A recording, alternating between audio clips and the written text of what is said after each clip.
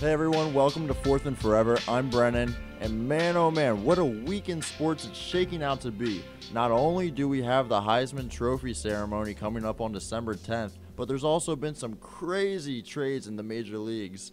There's been some wild finishes in the NFL as well, but first and foremost, let's get down to business and talk college football, specifically what's going on with this Heisman race. So we have 5 players on this Heisman list. We have Lamar Jackson, Baker Mayfield, Jabril Peppers, Deshaun Watson, and Dede Westbrook. Now, these are all players who definitely deserve to be here. However, there are some guys here that got here strictly because of fan votes. And there are others who are here because they simply lit it up this year. And one of those in particular is Lamar Jackson, Louisville's sophomore quarterback. This guy has been putting on a show this season. And the only downfall to his Heisman resume would be his amount of turnovers that he's had this season. He's had a problem holding on to the ball. He's made a couple of costly interceptions. But other than that, man, you look at his stats, 1,500 rushing yards, over 3,000 passing yards. And now we're going to go to our top 5 Christmas songs, which of course we all love them. And starting off with them, which one is your favorite, Mary Kate? My favorite out of the all 5 on our top 5 is probably number 4, Santa Baby.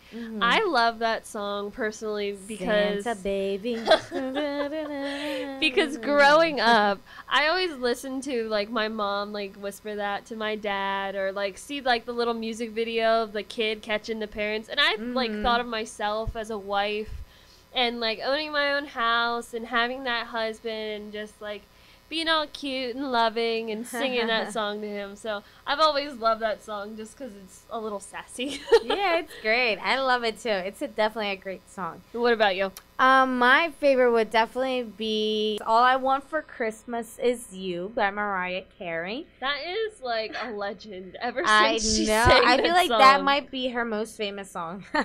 Because, oh my God, that girl can literally hit those high notes. And I like can totally imagine myself singing that and getting those high notes, which of course I don't. But, you know, I'll put the volume all the way up and like Nobody pretend it's hears my you. voice. But yeah, that's definitely one of my favorites. Hey everybody, this is Adam, And I'm Glenn. and this is Tech Talk.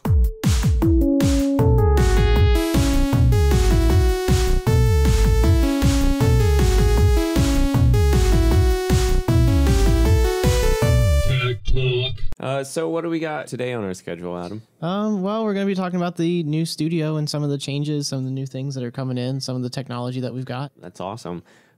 We actually have some new exciting things that have happened recently. We just got some new computers in. Do you want to tell them about that? Yeah, so we got six new Mac computers, and They're the 27-inch iMac.